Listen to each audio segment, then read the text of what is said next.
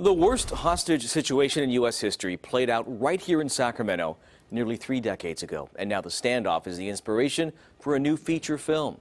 It's called A Clear Shot and premieres right here in Sacramento on Saturday. Tonight, we're hearing from the film's director and getting a unique perspective from someone who was there.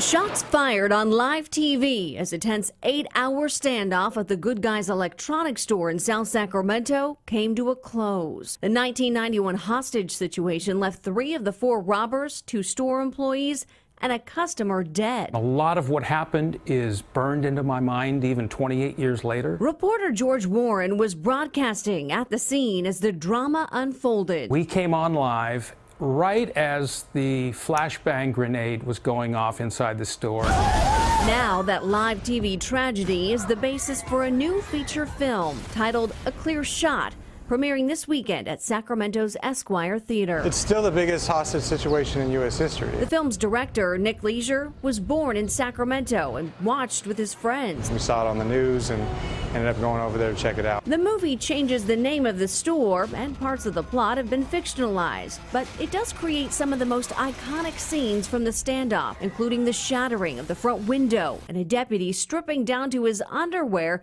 to deliver a bulletproof vest to the gunman. It tells kind of both sides of the story, like from the perspective of the police and also from the perspective of the gunman. Action! Though the movie is set in Sacramento, it wasn't filmed here. Leisure says the lack of local support forced him to shoot in Mexico. We've brought millions of dollars to Mexico now that could have been revenue in Sacramento. Today, the actual building is a Dollar Tree. Good Guys went out of business years ago.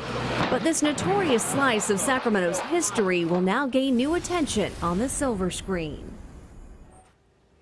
Mario Van Peebles and other stars of the film are expected to be at Saturday's red carpet premiere. The movie is expected to have a wide release later this year.